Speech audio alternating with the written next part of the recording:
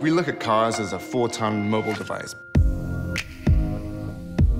We thought about the cars that we were driving, seeing them really as computers with this big exhaust of data flowing out of them that most drivers didn't know they could access.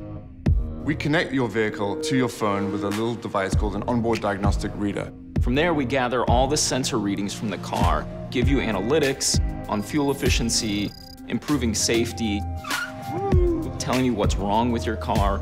Okay, yeah, you get it there? Yes, we did. Yeah.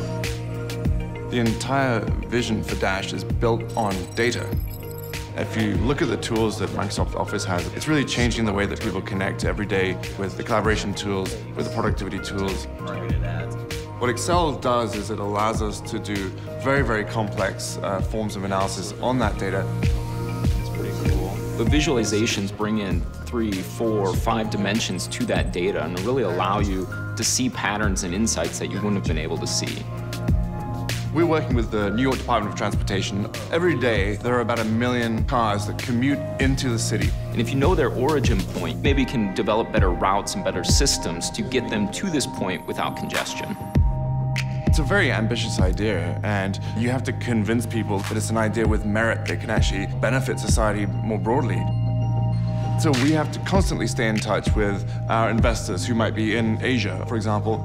And so we use Skype to make sure that we are communicating and collaborating with that community of stakeholders. Visualizations are awesome. At the beginning, it was really the classic tale of 2 guys in a garage trying to start a business. We started looking around at shared working space, and WeWork really spoke to us.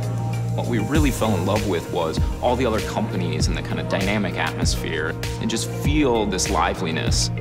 I think one of the things with WeWork and Microsoft Office is how both the environment and the tools that we have allow us to collaborate more efficiently. Entrepreneurship sometimes can be like driving down a dark road at night without a map, not really knowing how you're going to get to your destination. It really is uncharted. I think that for us is very exciting.